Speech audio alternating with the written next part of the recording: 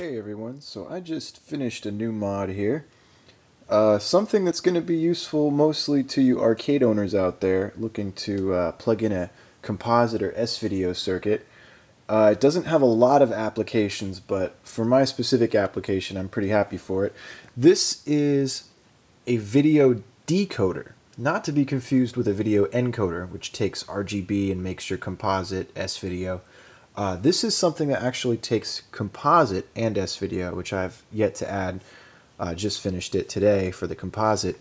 But this takes composite and converts it to analog RGB. A much more complicated thing to achieve, actually, and not an easy circuit to build from scratch, which is why I've repurposed a car 7-inch LCD monitor here. And this doesn't really have any name to it. It says here the 7-inch car TV and monitor, widescreen TFT LCD. Doesn't even have a serial number. So it's a piece of technology that's, you know, made from, I think it's made in Taiwan or something. And the important thing about these is to have a pure analog decoder, or at least an analog decoder that works with a microcontroller that's on board, that doesn't need programming. And the reason why I use this is because I want to plug in a composite signal into my 36-inch RGB monitor. Now this monitor was modified for RGB a while back. It's a JVC, you know, consumer end monitor originally, but I had to take out all the decoder circuitry to make it have a pure RGB input, and decided it was too much work to try to reestablish that and fit those motherboards back in and take out this huge TV and do work on it. So instead, I've built this decoder circuit. Like I said, this will also work for your arcade cabinets and anything else where you want to have a composite or S-video input and an RGB output. This circuit may also do a component, according to the data sheet. I think it will also take a component input. So yeah, let me explain a little bit of it. The reason why I use this is because it has the chip called the TDA8361, and really useful. I'm used to the sharp versions of these chips are much more common. The IR3Y29 is the most common, and basically what you do is you find your data sheet, your composite input, and then the RGB output before it goes to the LCD TFT chip that actually converts the RGB signals from analog into digital for the LCD.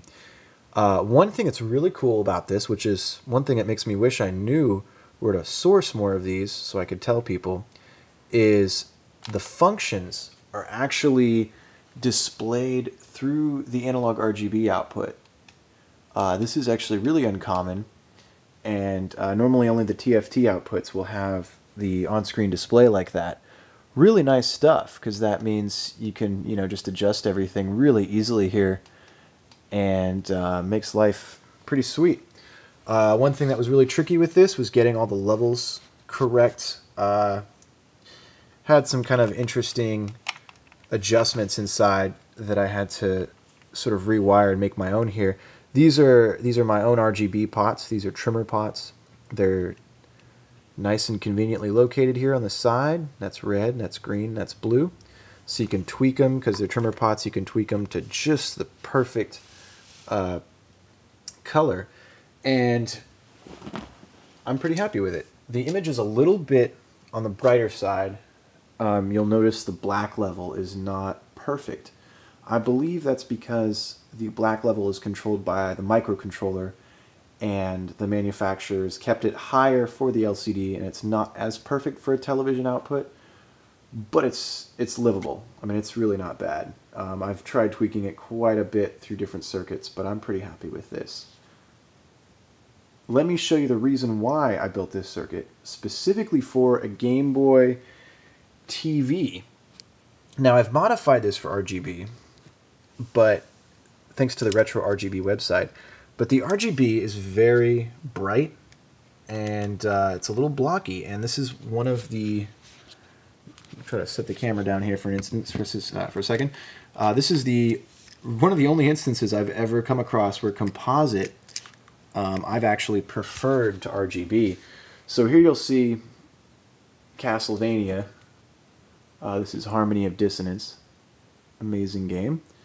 Very bright, like a very bright RGB picture there. And even though that's crisp and that's how it should be, it's coming straight from the analog RGB from the Game Boy Advance TV, the Innovation product.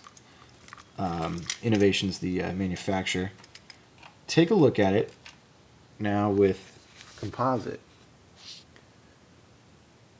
It's a much you can adjust it to be a slightly darker image, and the blurriness actually contributes to the smooth edges of things. It smooths the edges a little bit, and especially the blue highlight around your character is not so pronounced because blues just don't translate as well in composite. It's kind of funny. You're taking some of the flaws of the format and using it to its advantage in a strange way. And I actually gotta say I prefer playing this in composite. We'll see how long that lasts, but I'm pretty happy with it. Like I said, the black level's not perfect, but other than that, it's really quite decent, and this video isn't exactly going to do it justice. But I recommend opening up those old TFT LCD displays and looking for those sharp IR3Y chips or the TDA8361 if you want to build your own. This is Sega Sonic Fan, signing out.